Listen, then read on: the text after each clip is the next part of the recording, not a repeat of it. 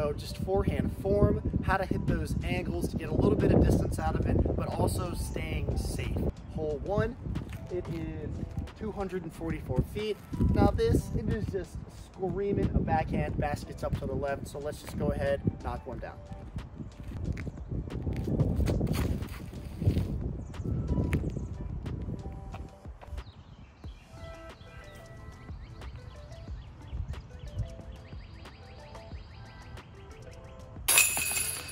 I'd say any forehand is going to start with a good grip. If you don't have a good grip on the disc, it's just going to fall out of your hand. It's not going to have the result that you want.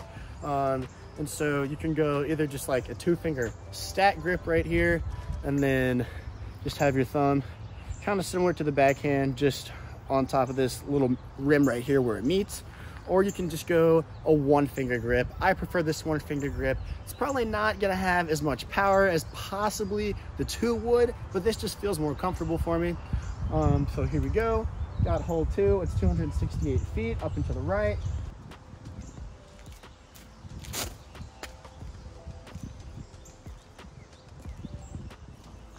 I did find my avalanche, a little 9-speed. Try and get one more.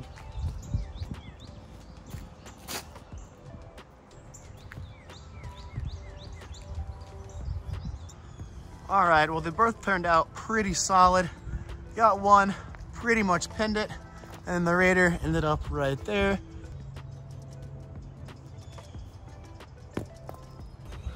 All right, so one key difference with the backhand and the forehand is that when you're throwing the forehand, your eyes never have to leave the target.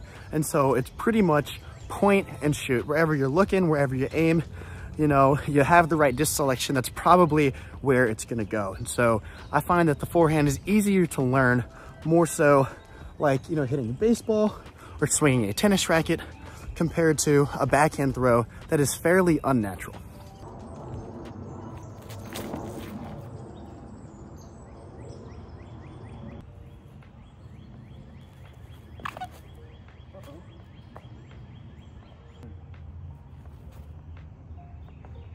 All right, hole 4, it's 305 feet. It's in between these trees at the end. You can go backhand down the middle or forehand down the left side with a little bit of a flip. And when you're throwing forehands, when you're getting to that hit point, first off, you have to create separation.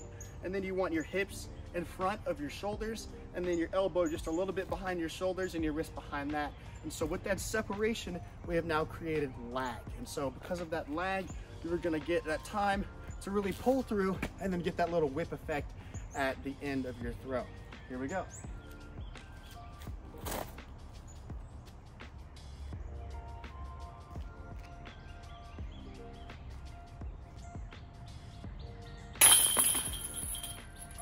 All right, hole 5 is 285 feet. It is dead straight ahead. And so once you have a nice grip on the disc, you're creating separation.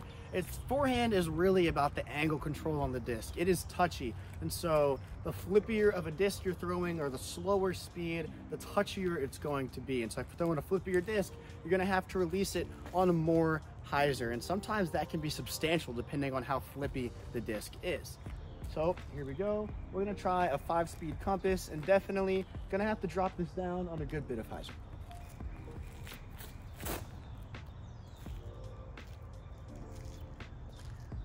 Go a little bit more stable play and try the time lapse.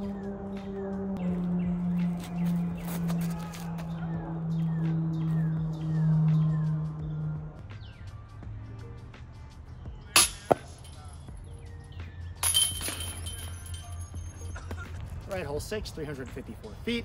It is just around the corner up there, and so we're gonna go forehand with the trespass, nice and low.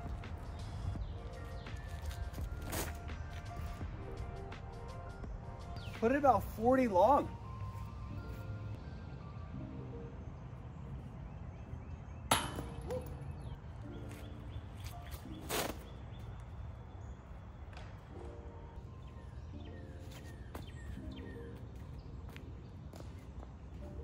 All right, hole 8A, 215 foot, par 3. The basket is just up and to the left. We're just gonna go backhand with the end.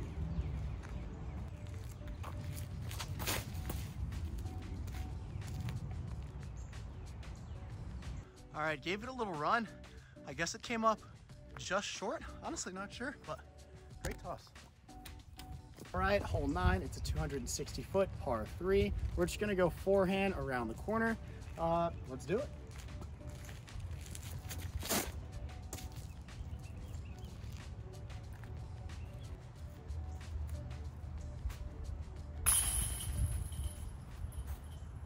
All right, that was a pretty solid round. So just a quick little recap. Start off with a grip that works for you. And so could be a 2-finger grip, could be the 1-finger grip. Just find something that's gonna work for you. And I definitely prefer somewhat of a flatter profile disc just because it's more comfortable in the thumb for the forehand. Something real domey probably isn't gonna feel great in the hand, but that's up to your preference. And then make sure you're getting that nice separation between your hips, your chest, and your elbow so you can create that lag and get that whip effect towards the end of your shot.